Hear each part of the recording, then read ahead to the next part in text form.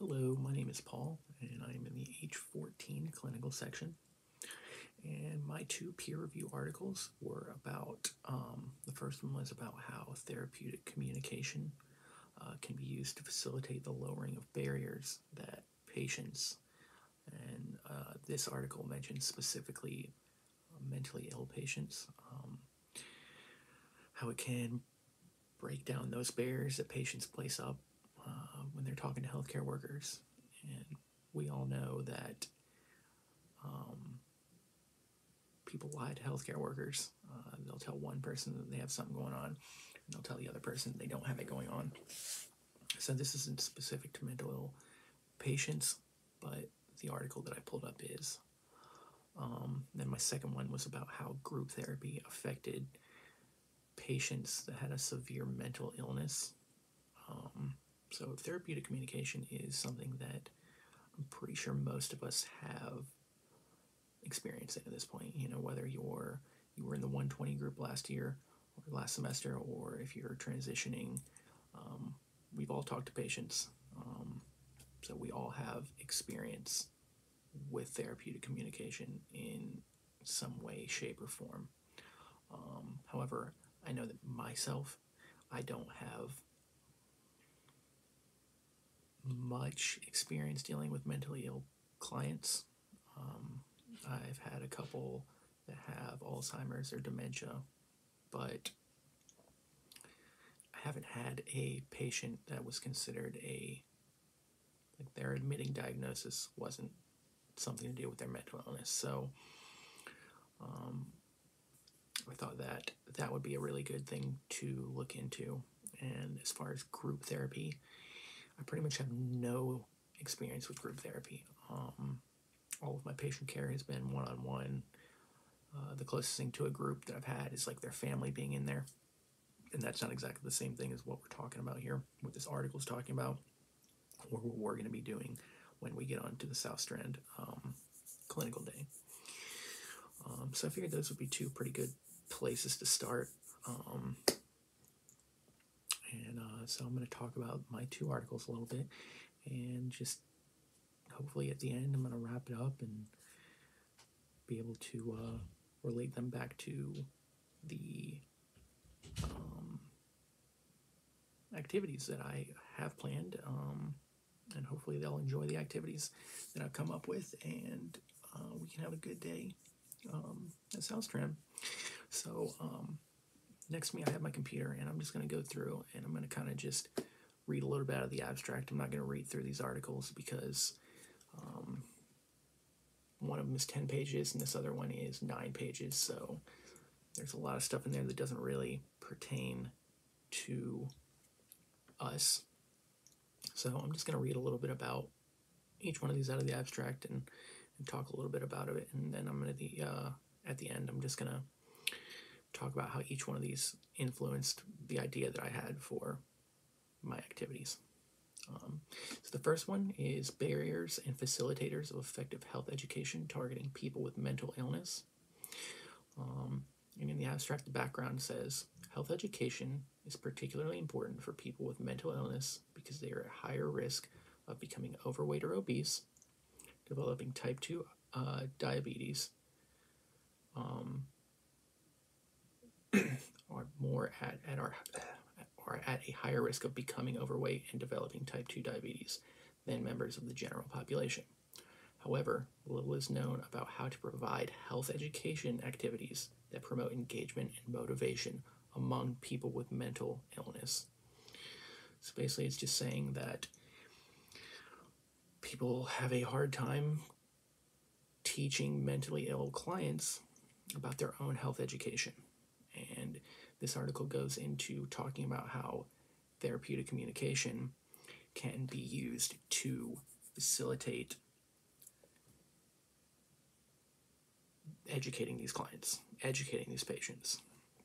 You know, we all know that our main job as nurses is going to be to educate people, and we have to know how to educate all people, not just people that are mentally stable. We have to be able to educate people that are mentally impaired or mentally ill.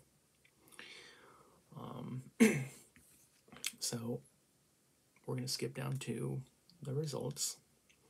The barriers to flow included, number one, information overload, particularly of biomedical rationales for behavior change. So it was just a little too much for them. They had a hard time understanding it.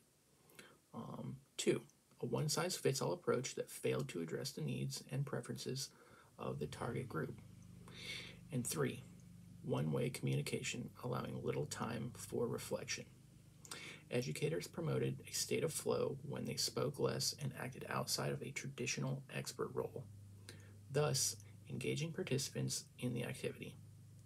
Flow was facilitated when educators were attentive and responsive to the people with mental illnesses, and when they stimulated reflection about health and health behavior through open-ended questions, communication tools, and in small group exercises. And that small group exercises is going to come into play when I talk more about the activities that I have planned. So in conclusion, this study suggested that more focus needs to be paid on the training of educators in terms of their skills to involve and engage people with mental illness in their own health education. So, and that's really important to us because, like I said, and like we all know, one of our biggest jobs as nurses is educating patients. So this is talking about how important it is that we are trained properly to be able to convey this information to these patients that might have a harder time understanding it. And then next, my other article, Exploration of Experiences in Therapeutic Groups for Patients with Severe Mental Illness. So basically in this article, they took groups of patients and they had patients of all different mental illnesses. They had schizophrenia, delusional disorder, bipolar disorder, major depressive disorder, anxiety disorder, eating disorder, and personality disorders. And they had all of these groups take place in activities. And these activities included different things, and they were broken up into 90-minute segments. Some of the groups included psychosocial rehabilitation groups, and they had more of a practical focus whilst pursuing the improvement of patients' cognitive and social skills. So with this, they would do group readings, and they would read aloud, and it would enhance their social skills. They would have a psychoeducational group, which was known as their wellness group, and it provided patients with information about their psychiatric disorders, their pharmacological treatments, and healthy living lifestyles. And that goes back to the first article, where we were talking about educators needing to know how to convey this information, and these groups were doing that. And then they had expressive groups, which gave patients the opportunity to be creative and encourage self-expression. And so this included things like arts and crafts and music therapy, listening to music, playing music. Body-oriented groups included a relaxation group and psychomotor groups. So that was simple exercises, yoga, stretching, light aerobics. So they saw how these activities affected each one of these clients, and I'm going to read a little bit out of the abstract. So the background, group therapies are routinely provided for patients with severe mental illness, which is what we're going to be doing when we go to South Strand. The factors important to the group experience of patients are still poorly understood and are rarely measured. To support further research and practice, we aim to develop a questionnaire that captures how patients experience groups within a community health context. So once these patients went and they took part in these activities, they would have a questionnaire at the end. And some of these questions included things like, I paid attention to what others said in the group. I understood the reasons for my behavior in the group. I met new and positive people in the group. Or things like, I hid my feelings from the group. I found it difficult to express my thoughts clearly in the group. It was hard for me to talk about my problems in the group. So they took all of these and they saw how each one of the mental illnesses reacted in each group. So in conclusion, The Ferreira Group Experiences Scale, which is the group that did this, is conceptually derived and assesses dimensions of group experience that are theoretically and practically relevant. It is brief, easy to use, and has good psychometric properties. After further validation, the scale may be used for research into patient experiences across different group therapy modalities and for eventual evaluation in routine care. So they were basically just talking about how group therapy is a great tool to use with mentally ill patients. And it goes pretty in depth into this. This was the longer of the two, I believe. And it's a really interesting read. But so how do these two articles come down to what I want to do as my activity for our day at Southstrand? So first, I love the idea of putting people into these groups and having the groups do different things. So I thought it would be great to, depending on how many people there are, they said in the rubric that there was going to be about 15, but I'm assuming that can change. And we can take the large group and break it into smaller groups. So if there's 15 people, like I said, we can break them up into groups of 5, and we would take special consideration into making sure that there were patients who wanted to stay together or patients that didn't really enjoy being around each other. And we would break those groups up into groups of 5, and each one of the other students, so myself and 2 others, or 3 others, or however many others want to participate in this, and we each have our own station.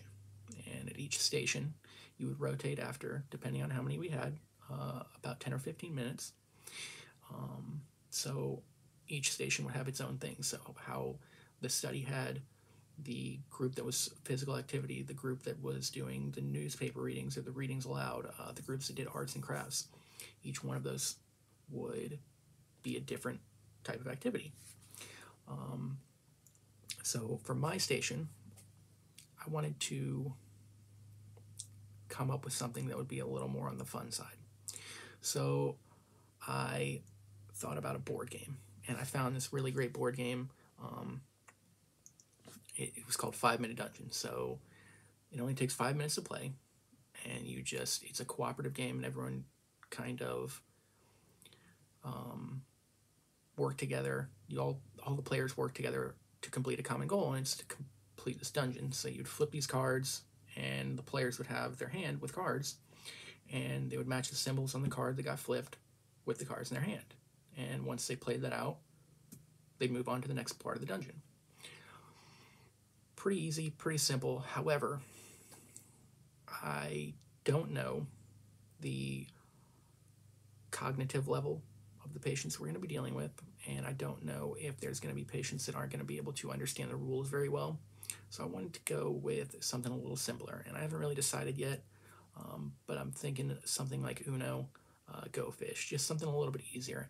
And with these easier games, we're going to be able to sit there and have conversation, and it's going to be a less intensive game that we're going to be playing, and it's going to be a more relaxed setting, so we can sit there and play Uno, and we can talk, and maybe these patients who don't normally interact with each other find out that they're dealing with the same thing as the guy sitting across from them, the girl sitting across from them, that they wouldn't have known if they weren't doing these activities with us.